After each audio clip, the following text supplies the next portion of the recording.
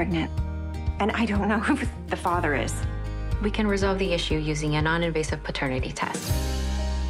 I can't do that right now. Why not?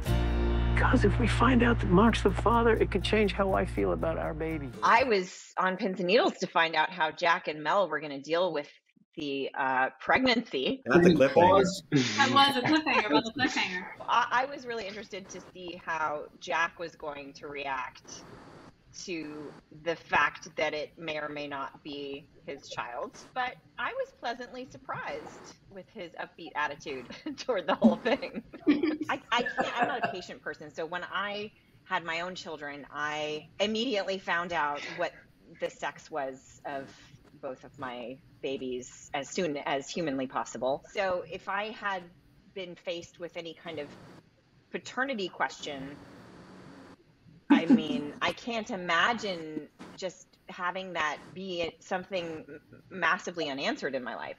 I feel like Mark and Jack look very different, so I feel like at some point you'd kind of figure it out. One's going to have long flowing hair, right? And you'll know just by the hair alone. It'll be the dimples.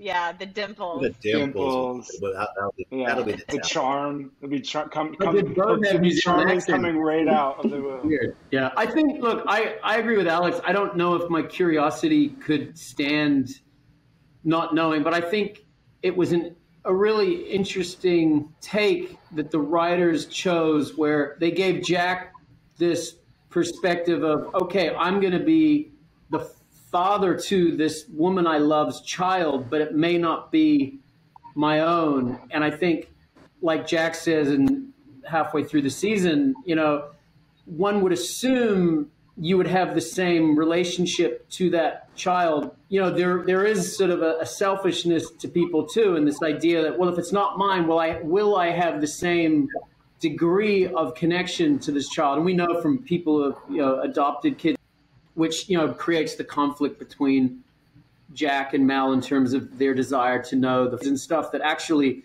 you can love a child just as much, and actually biology isn't the defining factor of love. However, I think it was interesting that Jack, as a man who doesn't know that from experience, has doubts. So it was an interesting sort of ride that they then go along and trying to navigate that and be respectful to one another's, you know, individual take on it, and then all the drama that ensues from it. But yeah, I think I would want to know straight away. I really wish we got to shoot the scenes where you actually see Jack react to the news, because, you know, I mean, that's an interesting day where the woman you're with tells you that she's carrying a child. That might be another dude. Like, I mean, just to see a man deal with that would have been really fascinating to play. But I'm sure he quickly understood Mel's reason, and he was part of the reason for her decision. But anyway, we don't need to unpack that too much.